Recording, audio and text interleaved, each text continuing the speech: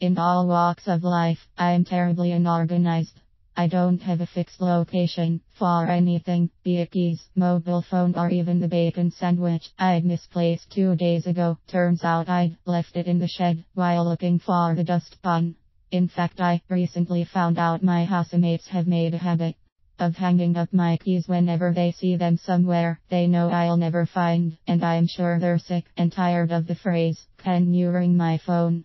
Don't get me wrong, I know the general location of what I'm looking for. I know my keys are in the house or in the Norwich area somewhere. I just don't have the organizational skill or the magic wand to pinpoint where exactly.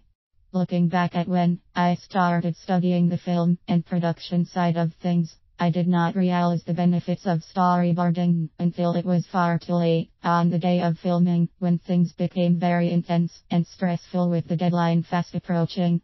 Without a planned storyboard, it got more and more unorganized and unenjoyable.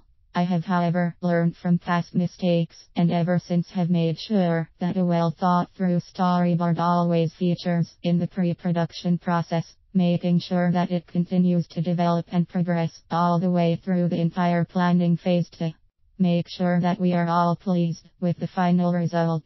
This process begins before you've even begun filming. I mean, if you were begin editing a film that had no strategic or methodical terms of planning, then you are going to get nowhere when it comes to compiling the footage.